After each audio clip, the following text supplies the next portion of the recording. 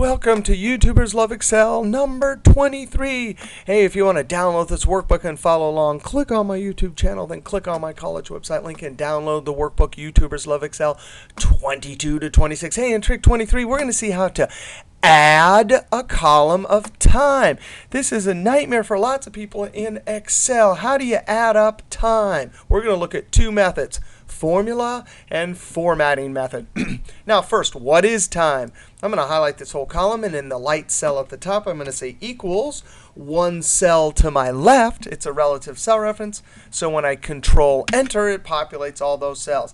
Click on the last cell, and I can see, sure enough, that worked. Now, this has got a bunch of time formatting. That formula sucked the formatting from that time there. So I'm going to highlight this, and I'm going to Control 1 and convert it to general. I'm going to click Cancel because there's a keyboard shortcut for general format. It's Control-Shift tilde. The tilde key is to the left of the number 1. Control-Shift tilde. Oh, no way. Now we can see, not only that, we can click here. These are actually times. You can see up here, if I Control-Shift tilde, you can see Excel does not put a time. I'm going to Control Z. It doesn't put the time like 8 a.m. into the cell. It puts the proportion of one 24-hour day.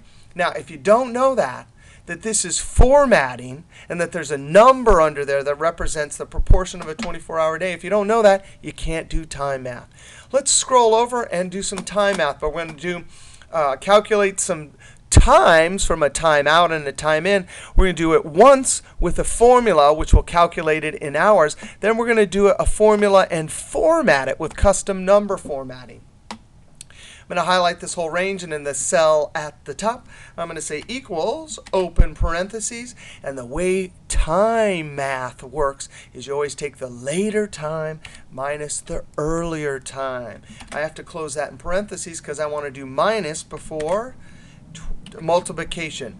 Now, the way this works, the reason why you have to do later time is because the number under here is further through a day. So it'll be a larger proportion of one 24-hour day. This is an earlier time, so it's a smaller proportion of a 24-hour day. So when you take the later minus the earlier, it'll give you the proportion of the day that you worked. Now, to get hours, you have to multiply by 24. And by the way, it's OK to type that number into a formula because the hours in a day aren't going to change anytime soon. Control Enter.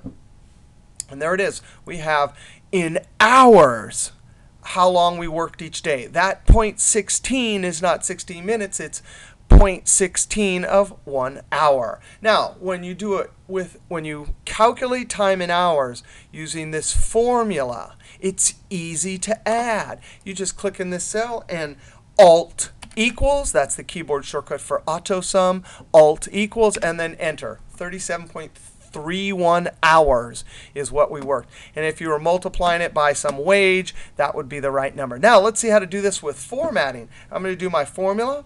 I've highlighted the cells, and in the light colored cell at the top, I'm going to say equal later time minus earlier time. And then I'm going to Control Enter. Hey, wait a second. What is that? That's a bunch of junk. That doesn't tell me what I want. We're going to have to use custom number format because the proportion of one day, if I Control-Shift tilde, I can see that that's the proportion of one day that I've worked. I'm going to Control Z. And if you don't custom format it, it's always going to show you AM. So I'm going to Control 1, go down to Custom, and the custom number format, click in the type box. It'll be hour, minute, minute. And that'll show me without the AM, PM stuff, like you can see an example here. None of the AM, PM, just the time we worked. Now, how do we add this up? We click in the cell down here, Alt equals. Alt equals, Control Enter. What in the world is that? 13. That looks like 118. Hey, I'm going to Control-Shift tilde.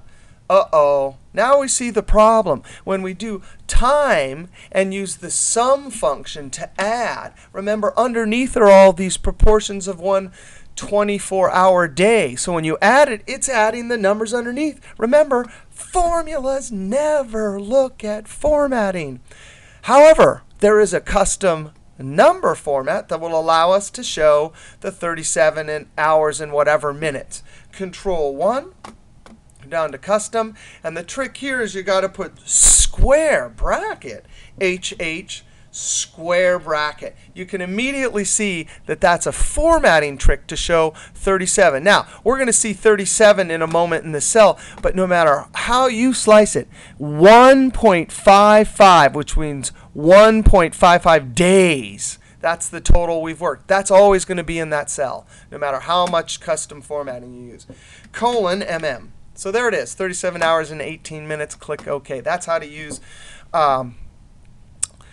custom number format. There's still a problem here, two problems. One is this is actually 18.6 minutes, and this format is not going to show us 18.6 minutes. And second, if you're trying to multiply that by something, it's always going to look at that 1.5. So that's why if you're going to do time math, oftentimes it's better to use a formula and calculate hours or minutes or whatever you want. All right, we'll see you next Excel YouTuber trick.